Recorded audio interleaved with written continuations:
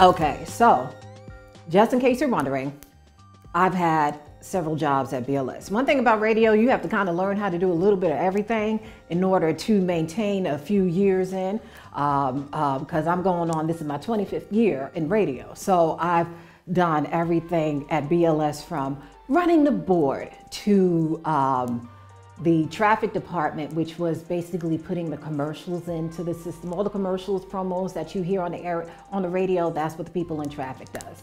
I did liners. They need a voice for a commercial. Go get Ife. Mind you, that wasn't really my job, but it was my job. You know what I'm saying? And then I went on to, I don't know. Oh, then I told you they killed me off. I was laid off. Came back. I started working in production. I forgot I did production. I did production as well. Then I started doing news. I filled in for news for Miss Ann for a while, and then I started DJing. Now, DJing wasn't something I wanted to do. It was more of a hobby, but DJ enough. By this time, now I know I'm moving a little fast for y'all. Now we're talking about 10 years later, and by this time, Hot 97 and BLS are now sister stations. And we're no longer under the Suttons because I came in under Percy Sutton. That's how long I've been with BLS. So now we're under, we're sister stations with Hot 97 and WLIB. And one day, DJ Nuff, who on Hot 97. He's on BLS now as well, but at the time he was just doing Hot 97.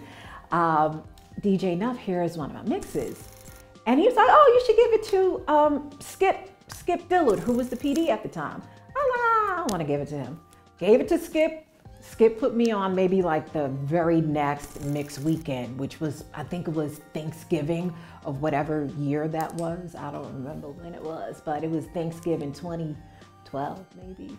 And so yeah, so now I'm a DJ slash whatever is needed at this point. Still, I can still do a little bit of everything, guys. I do have a really great memory of someone who was here, and this was back once again when I first started. This is during the Sutton days, and Ray J came up, and I guess this is when he first started doing whatever reality show he was on at the time. And Ray J comes up, and he was very social. He went around to the entire radio station speaking to everyone. And he comes inside that particular day. Our receptionist at the time, her name was Miranda. What's going on, Miranda? Miranda, I'm sorry, I'm going to put out all your business. Miranda bought one of those retractable stripper poles that day. And she, okay, so she bought the retractable stripper pole, and she decided to tell Ray J, "Look, Ray J, I have a stripper pole." Ray J said, "Break it out." We broke out a stripper pole. Now, this is before people were really doing anything, taking out their phones to film. So it's not even on film, guys. It's not.